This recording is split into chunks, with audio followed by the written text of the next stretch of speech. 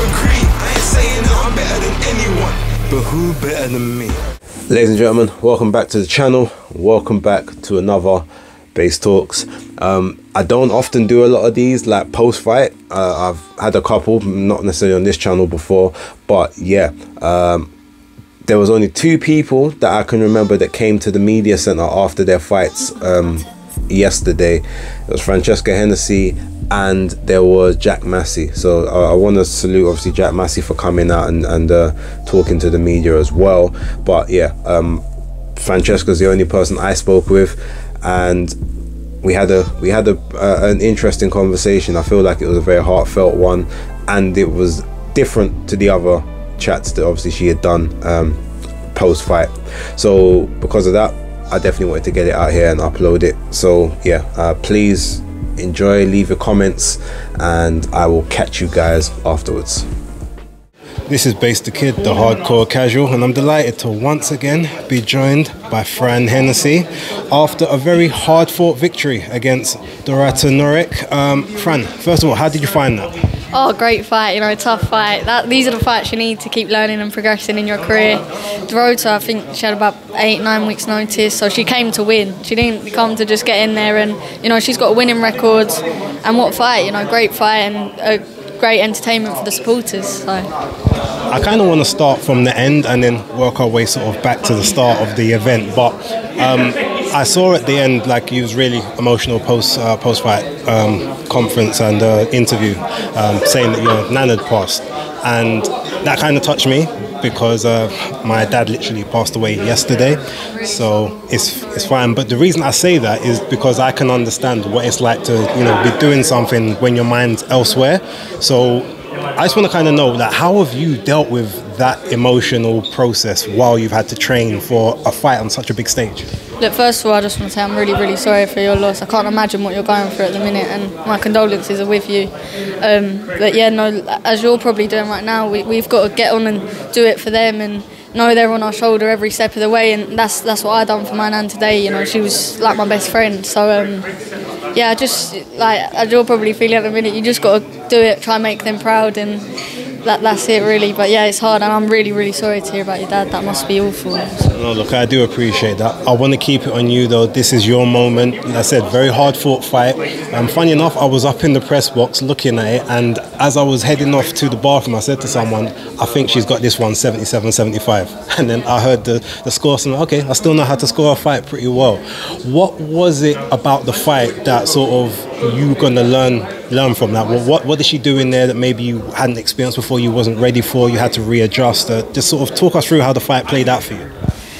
Do you know what? She came to win, didn't she? She came to try rough me up, try, you know, pull me down. I think these opponents, they see I'm 19 and they think, oh, I'm gonna get her, you know, I'm gonna be stronger than her and stuff. So yeah, it was just a good experience in a sense. She came to really win today. She had, as I said before, 8-9 weeks notice, so she had the same amount of time as I had, and we both got in there, put on a show, and fair play to her, really fair play to her, because yeah, she's a tough woman, but I knew I'd be, you know, I knew from what I'd went through and how hard I've trained in camp that she wasn't going to beat me today, and I'd come out better in it. But fair play to her, really fair play to her. You've got a very strong mentality. I want to ask, this fight, do you feel like you've probably learned more from this fight than your other three, or do you feel like it's equal? Like, where would you rank this in terms of your tests thus far? Oh, definitely learned the most from this fight, you know. The other girls, I thought, you know, my debut, she came to fight and she came, you know, but my last two, I feel like they was on the back foot and kind of, you know, respect to them. I respect anyone who gets in the ring, but I didn't feel like they came to, you know, win. Whereas this girl today, she really came to win, and she wanted it. Like, so I've learned a lot from that. And I've 8 rounds. I'm 19 years of age. I'm on my 4th fight, and I'm having 8 rounds like that with a girl who's got a winning record. You know, a tough woman actually. So I'm going to learn so much from this. I know that you're someone that always wants to impress, always wants to improve.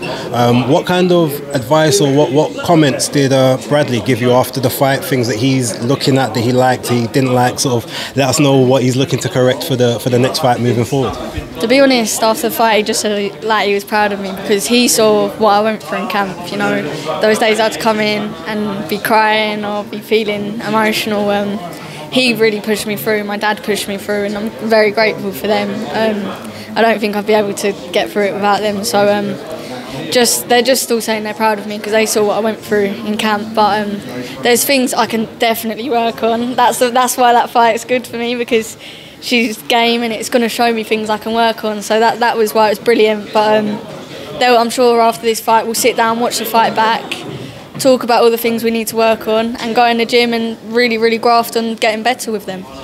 Now, look, I know you like to almost steal the show with the ring walks. I mean, you haven't seen the entire show yet, but you're up there, you're in the running. What was the thought process behind Soulja Boy and Superman? Because there is there's more relevant, maybe newer dances you could have thought of. Like, what was that one for you, and what significance did that have? To be honest, I just like the song. It's I like the bop in it, but it was my shout out to my cousin Caris. You know, she's a dancer. She helped me with that dance, just putting together a little easy dance that I could pull off for my ring walk. So she was like, I think Soulja Boy would be good. So she helped me put that together. So to be honest, there was nothing behind it. I just like these old school songs. So yeah. Fair enough. Well, look, I don't want to take up too much more of your time. Again, it was a really good performance. What's next for you? I mean, I'm assuming you might have a bit of a holiday, a bit of a break, let your mind settle. But sort of, what are you looking for the rest of 2024? I'm looking for more fights, keeping active. I'm only 19. I need to keep active, keep getting this experience, keep getting fights like that, to keep helping me learn and push on. So hopefully I'll be out August, September, I'm hoping. Okay, well, look, Fran, thank you very much for your time. Again, really good, really strong performance. I'm sure this is going to benefit you immensely moving forward, and I can't wait to see what you do next. But thank you for your time. Thank you very much. Appreciate it. So yeah, big up Francesca Hennessy, Fran Hennessy. She tells me that you can call me whichever one you want. You know what you kind of don't see at the end of that is obviously we spoke very briefly, and she actually she came. She's like, oh no, come here. She went and she gave me a hug, which was cute. That was appreciated. It was nice. It was warming. I wasn't expecting that, and obviously I didn't say what I said for any form of sympathy. It was literally just to kind of say, like, I understand how you must be feeling in this time, and you've persevered. I wanted to just understand her mentality and how she was able to kind of get through camp. But the fact that she even reversed it back onto me was, it was appreciated, and it shows that she is a genuine person, and she is a nice girl. I've said it before, like, she's very bubbly and she's always personable. I just wasn't really sold until I spoke to her for the first time a couple months back, and then yeah, she's an infectious personality. And as I said in the weekend wrap, she's got a new supporter in me, and yeah, it was appreciated. But yeah, leave your comments down below. Let me know what you thought. It was a good fight that she had against Dorota Norak. I think it's going to really sort of bring her on leaps and bounds. She's going to learn a lot from that, and she's young, so there's enough in there to sort of iron out some of the mistakes that were seen. And again, it is good that I still know how to judge a fight, because again, as I was saying to Ra, I bet that I've seen she's won this fight 77-75, 5 rounds to 3.